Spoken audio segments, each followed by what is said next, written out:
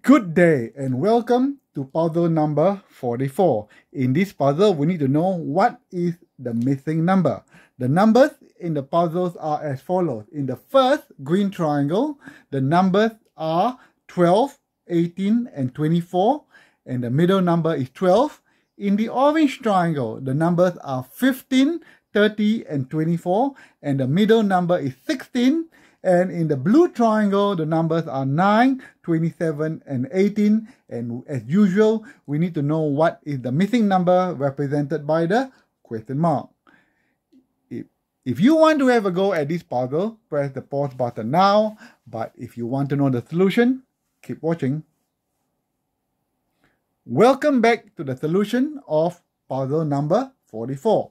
What is the missing number in this puzzle? The numbers in the puzzles are 12, 18, 24 and 12 in the first triangle, 15, 30, 24 and 16 in the second triangle, and 9, 27, 18 and a question mark in the last triangle. So without further ado, let's solve this if you have not done so.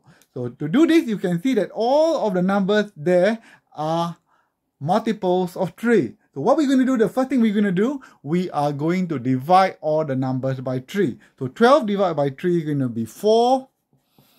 18 divided by 3 is going to be 6. And 24 divided by 3, is going to be 8. Okay? So now, from the first triangle, we can solve it already. So 6 times 8 is going to be 48.